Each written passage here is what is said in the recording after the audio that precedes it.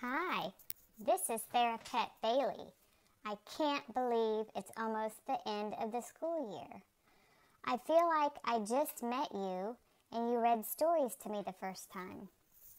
Well, today I'd like to read you a story. Since it's the end of the school year and some of you might go on vacation this year, I wanted to read you a story about a dog that went on vacation to the sea. It's called Harry by the Sea by Jean Zion and pictures by Margaret Bloy Graham. Harry was a white dog with black spots who liked everything about the seashore except the hot sun.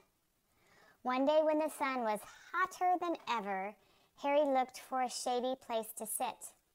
But when he tried to get under the family's beach umbrella,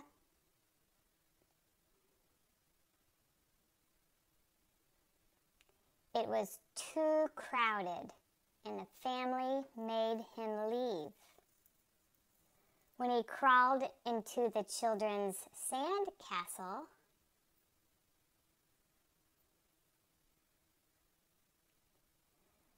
the walls fell in, and the children chased him away.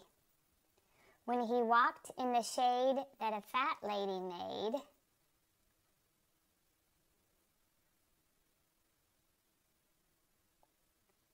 she became angry and made him stop following her. "Get lost," she said. She was very annoyed.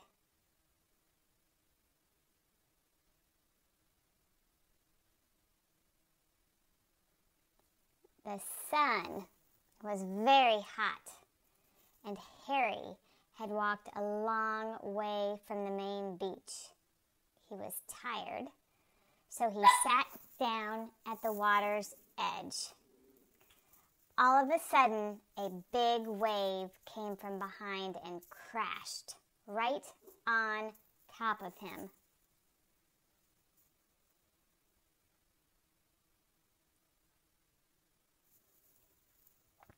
When the wave rolled back, Harry was left floating in the water.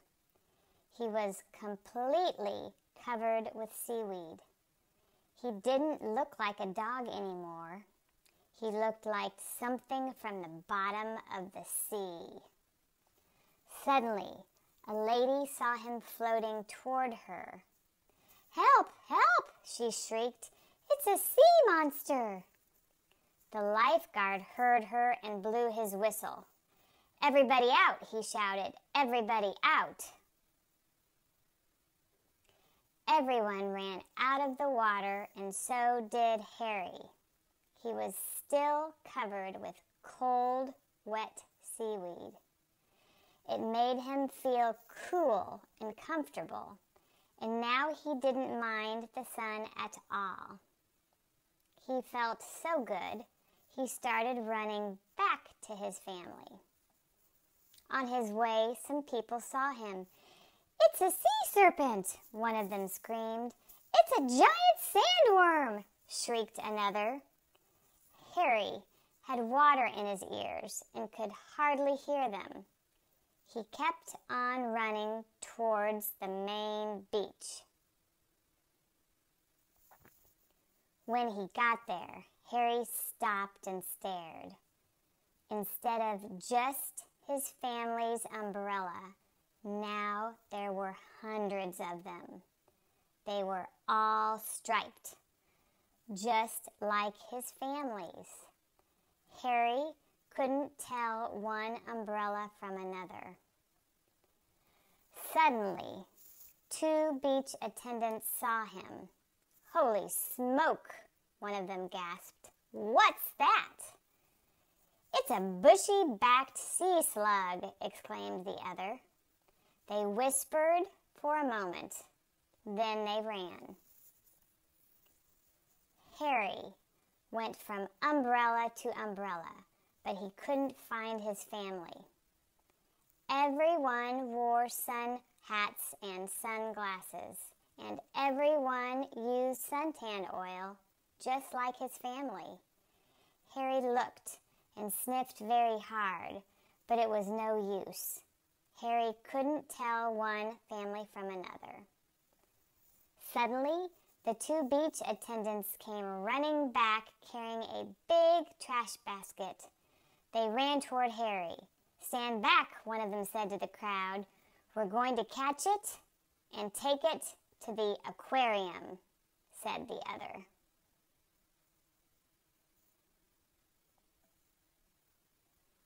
Then they tiptoed right up behind Harry and raised the trash basket over his head.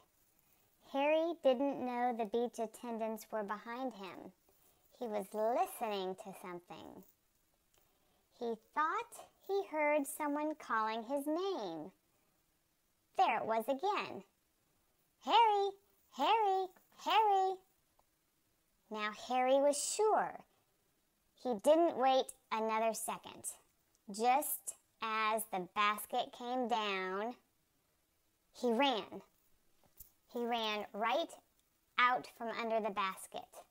It happened so fast, the beach attendants just stood there with their mouths open. As he raced through the crowd, some people screamed, some people ran, and some people did both. But Harry paid no attention. He kept on running across the beach.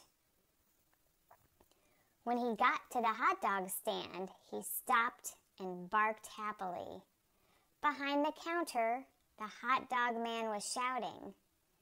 It was his voice that Harry had heard.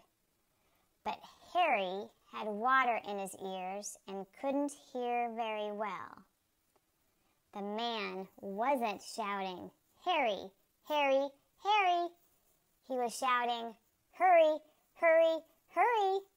Get 'em while they're hot."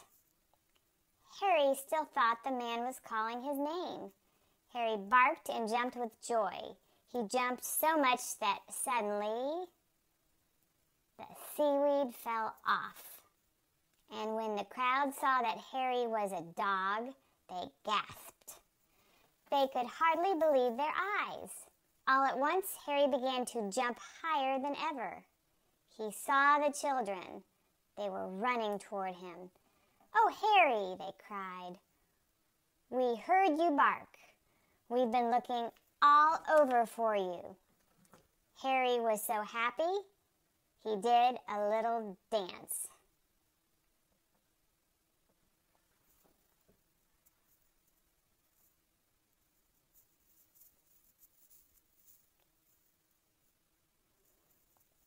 The hot dog man was very grateful to Harry for bringing the crowd to his stand. He sold all the hot dogs he had. He gave Harry a free hamburger. The lady who told Harry to get lost came along and bought him a cold drink. "You're no sea monster," she said. "You're just a lost hot dog." Everyone laughed except the two children.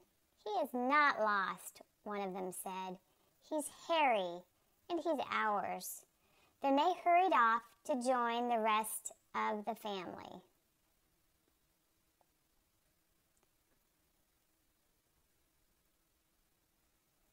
The next time Harry's family went to the beach, they brought a new umbrella. Harry liked this one very much. It was white with black spots. No matter how crowded the beach became, it was easy to find. But best of all, it was big. And when the sun got hot, there was room underneath for them all. Thank you, and I hope you enjoyed this story about Harry by the sea. I hope you have a good summer and read lots of exciting books.